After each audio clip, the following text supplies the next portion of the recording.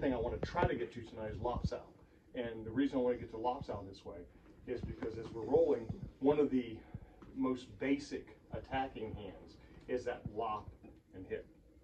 Okay. Now, here's the thing with this. There's two ways you can do Lop Sao: the over lop and the under lop. How many people have seen the under lop on this? Do it again. Okay. And that's where it picks up on the underside. Okay. Now, how many people, raise your hands if you have not seen the under lop? Not you with the camera on. Okay.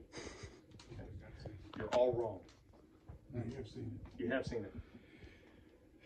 Probably the most famous Lop Sao in history. Enter the Dragon, Bruce Lee. He does that under lop. Okay. What happens? Think about this. If he's thrown a punch and I picked up bong because my hand was in a bad position under, this is available for lop. What if I throw a punch and he picks up pop? What's up here to lop?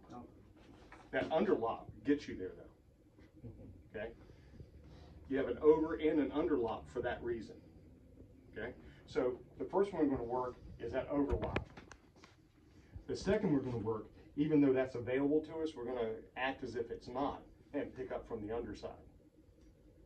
Okay? Problems. The over lop, you're fine. The under lop, I'm crossing my hands. So you see how this creates a problem there? Because this hand's under this one. If this hand's over this one, he tries to do the same thing, I can control this side much better. But if I'm coming on the underside, he's got a control hand here. So when we do that under lop, we really need to pass off to the other hand. So the coordination factor on that is going to be really passing this off. Notice I don't end up here. I'm actually here. So he doesn't have that to lock down on or to grab. So those are the two things we want to work this evening. Okay? So let's pair up and we'll start working those. Thanks, guys.